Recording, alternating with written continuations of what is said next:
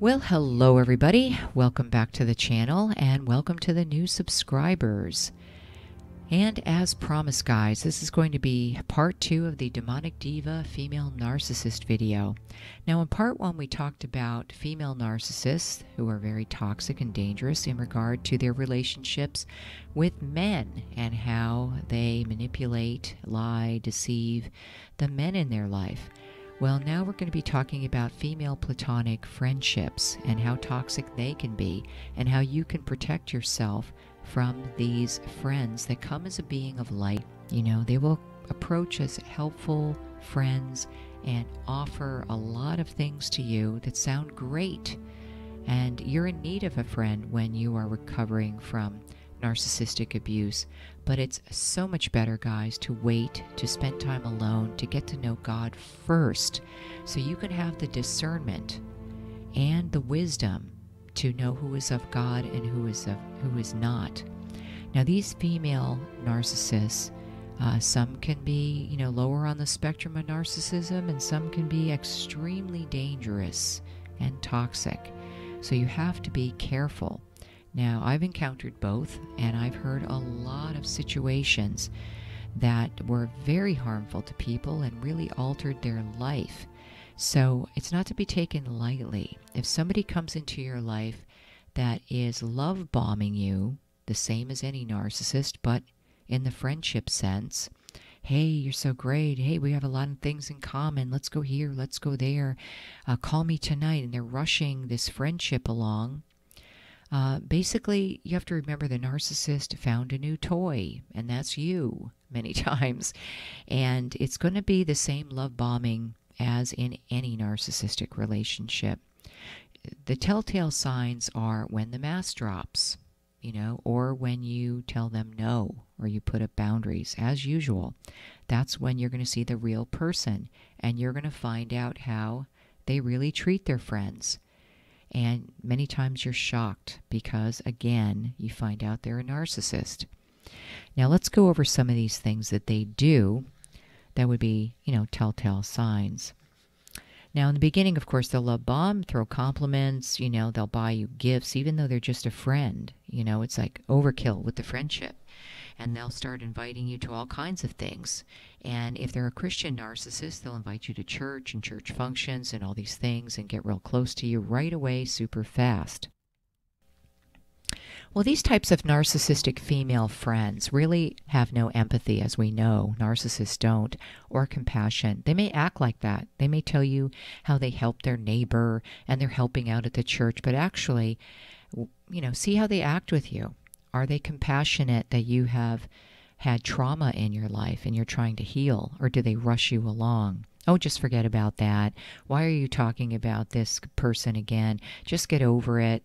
Oh, you already told me that. I don't want to hear it. If they start being impatient like that with your healing process and demanding you to just stuff down emotions again, that's toxic, guys. You don't need that in your healing process. That's not a friend.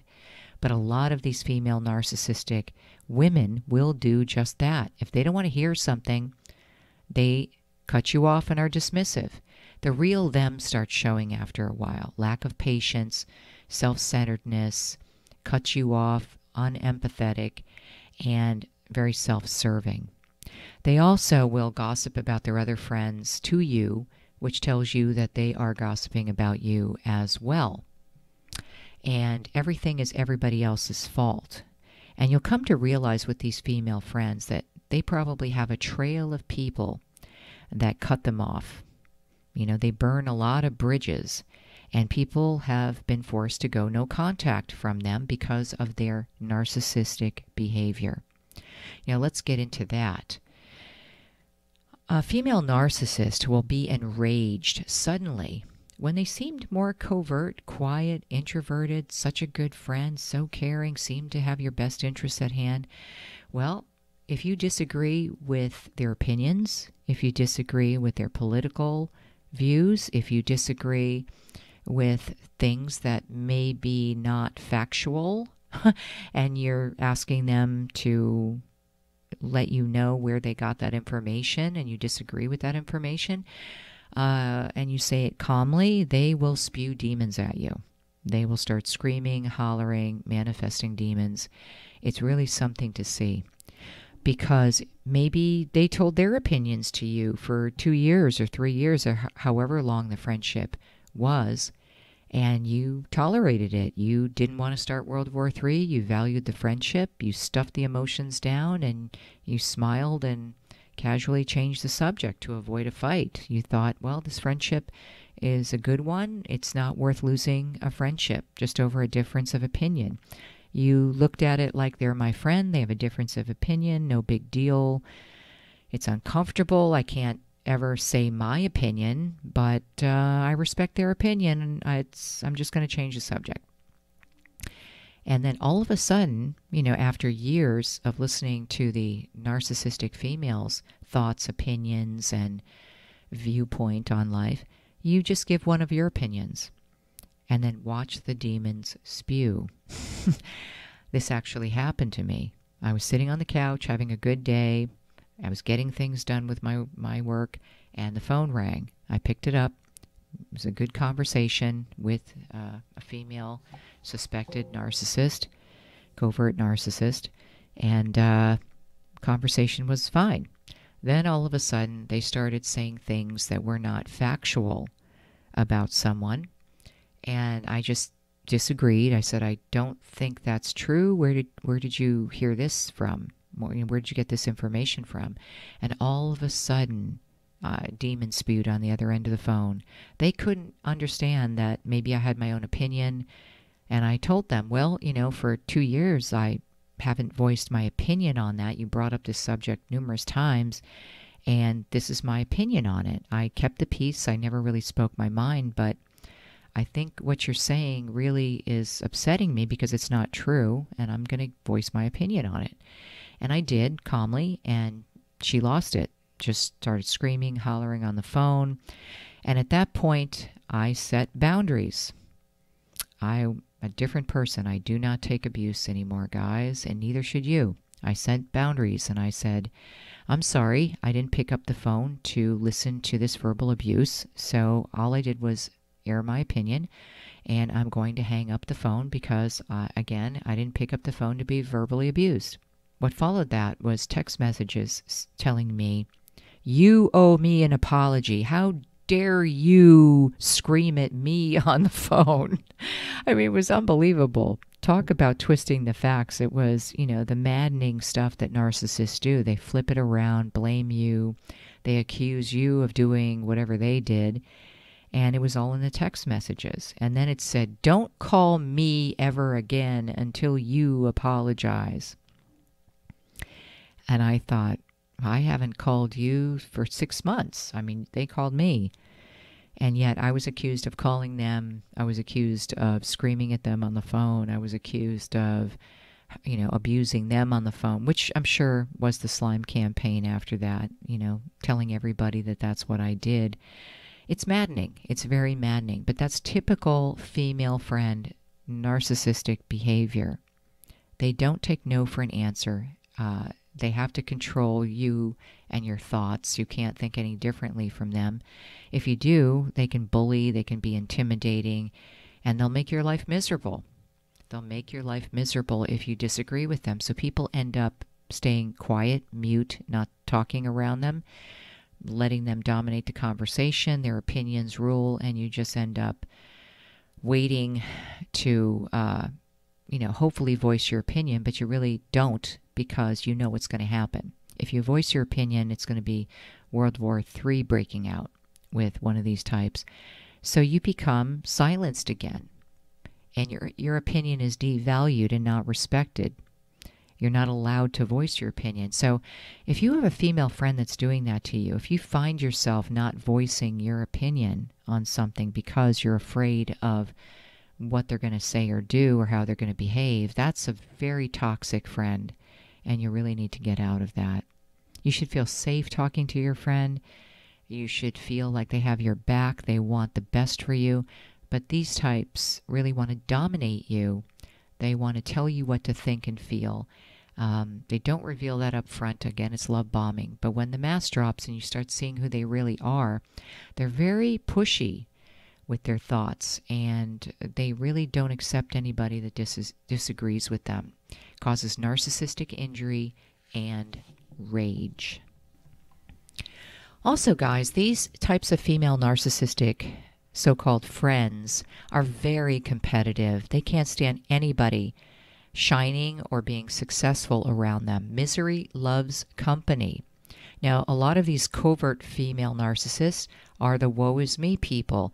They can't get a job. They can't support themselves. They mooch off of people. They'll make every excuse possible as to why life dealt them a bad card.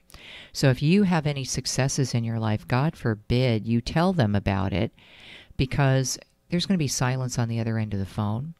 They're going to get very catty. And instead of being happy for you, genuinely as a good, true, and authentic friend would be, these type of narcissistic friends will probably go silent on the phone for a while, followed by some cutting, devaluing remarks, such as, well, if you want to do something like that, I mean, I'd hate it, but, if you like that, fine. I would just go crazy if that was presented to me. I mean, I would never do it. I mean, they'll just cut it right down, whatever it is. It could be a job opportunity. It could be a project you're working on. It could be a relationship. It could be anything that you're very happy about and is a positive thing in your life. This type of female friend won't be very receptive and won't be very supportive about it. They'll see you as competition. God forbid you have some good luck and something good happening that's positive in your life. They can't stand it. They really want to bring you down.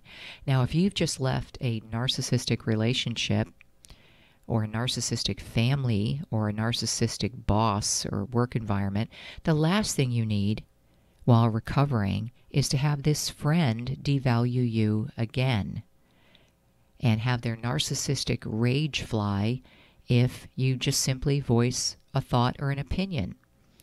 So really, if you see these signs, I would definitely, think twice about that friend, because it's just repeating the abuse and it just gets worse.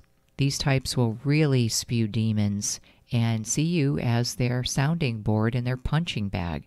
They have to take it out on somebody if they're unhappy with their life, and it's going to be you, because you have, target or victim written all over your head during your healing process. If you're suffering from PTSD and have been traumatized by a prior narcissistic relationship, it's going to take a while before you process what happened and you get yourself back and your confidence back. You will never really return fully to the person you were. I'm just being honest about that. But you're going to be a better version. You're going to spot these types faster.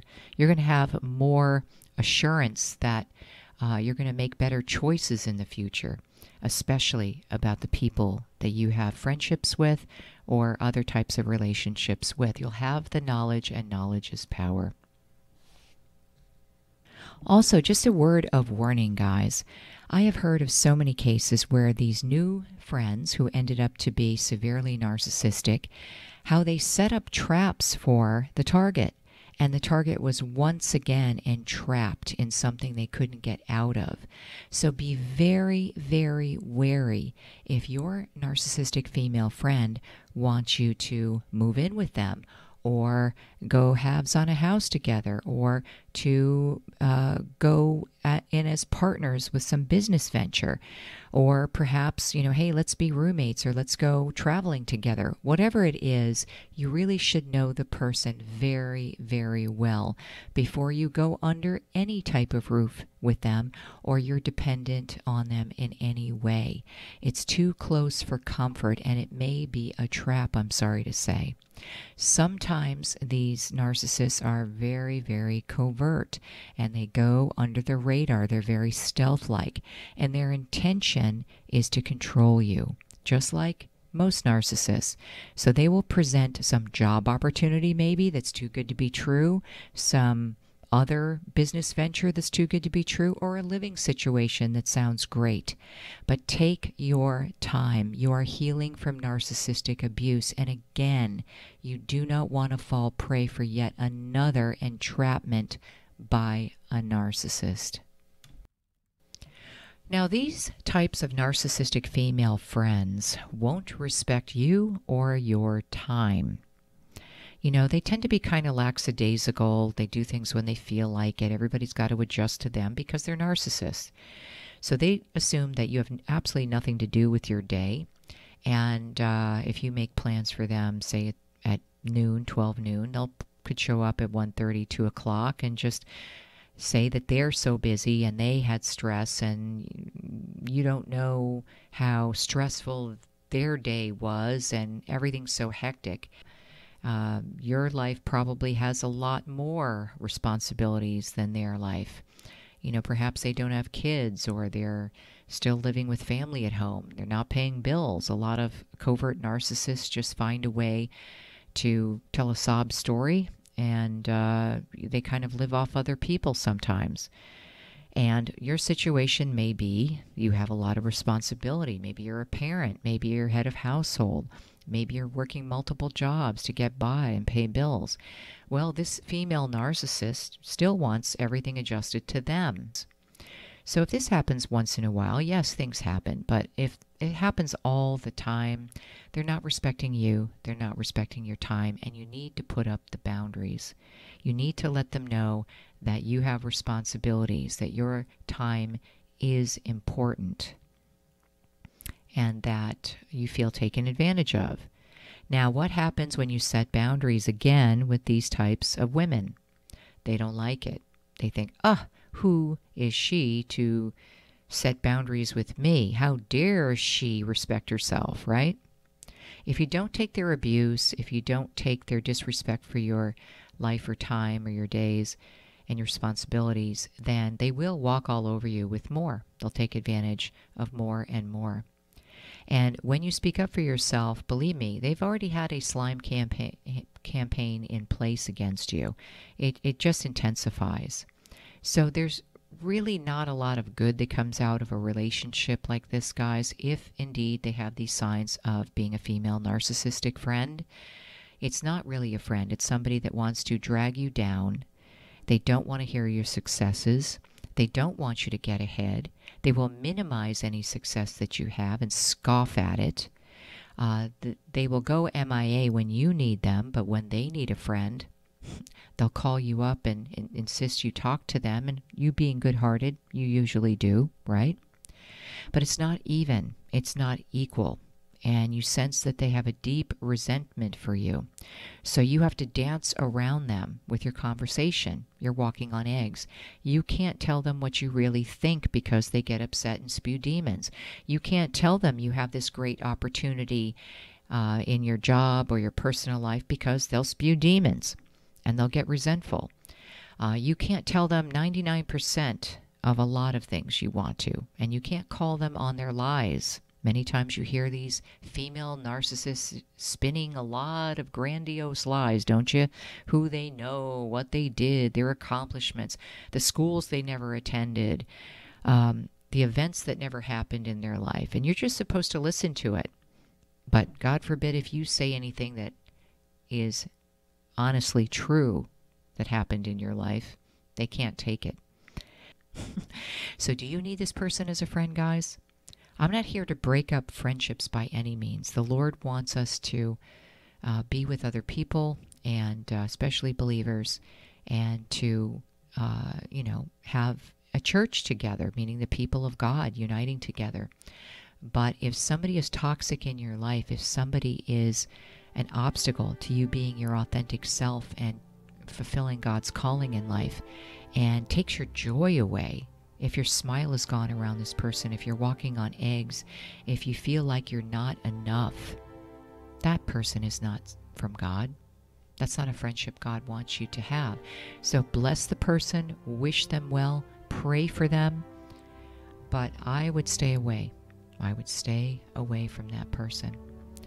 So I hope this was helpful, everybody, and let me know in the comments below if you have encountered a female so-called friend that had these narcissistic behavior patterns, and what you did about it, and what happened when the mask, finally fell off and you saw the real person. What did they manifest that told you that you needed to stay away from this person? Curious to find out. Also, if you guys need prayer, put it in the comments below. You know I always pray for all of you. And if you would like one-on-one Christian guidance about any type of issue in your life, please email me at angelhavenministry@gmail.com, and I will tell you how to do that. So once again, everybody, thanks so much. Please make sure you follow on Facebook and Rumble on Rumble as well. And make sure you hit the like button and share these videos, and that you are subscribed. It helps the channel to grow, and I'm hoping we can get the subscribers to 10,000 very soon. So once again, everybody, thanks so much. There'll be more videos coming up, and I want to hear your comments. So I'll see you next time, guys. God bless.